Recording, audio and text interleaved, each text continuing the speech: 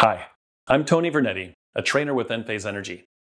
Today we're diving into some powerful new features of the 4th generation Enphase Energy System, load control using the IQ Combiner 6C, and how it will also enable integration with both legacy Enphase microinverters and even third-party solar inverters. At the heart of this setup is the IQ Combiner 6C. It combines solar and battery circuits into one enclosure and houses the IQ Gateway, the brain of the system. And it includes a built-in load control port, which can also be a solar input in the near future. Here's what it can do today. It has a dedicated breaker slot and built-in relay to control loads.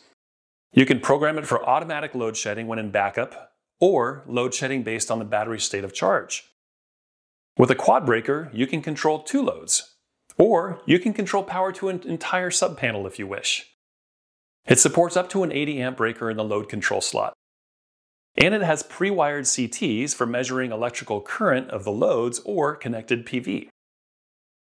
Over the next several months, with over-the-air software updates, we will enable the integration of legacy Enphase and third-party inverters into this load control port.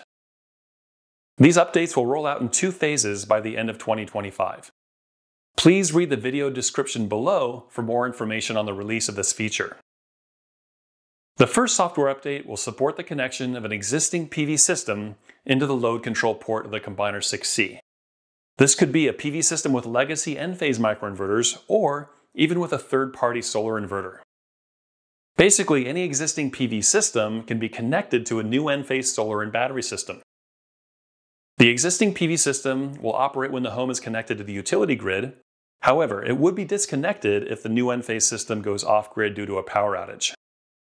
There are nuances to how the system will operate if it's installed in California or outside of California. If it's installed in California, the system must comply with the NEM multi-tariff rules. The built-in CTs on the load control port allow for monitoring the existing PV power to meet zero export requirements. And the existing PV system still exports to the grid for full NEM credits.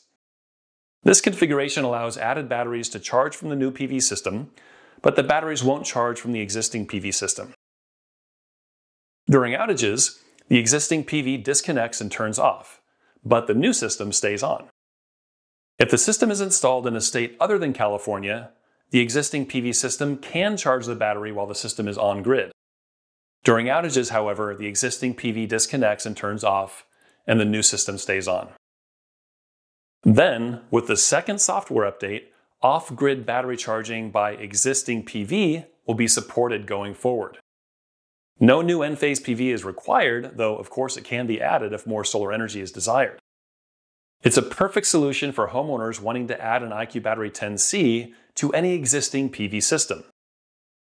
Integrations of existing PV which occurred before the second update won't automatically start doing off-grid battery charging. However, installers have the option to go back and change the necessary system settings to enable off-grid charging if the required design parameters are met.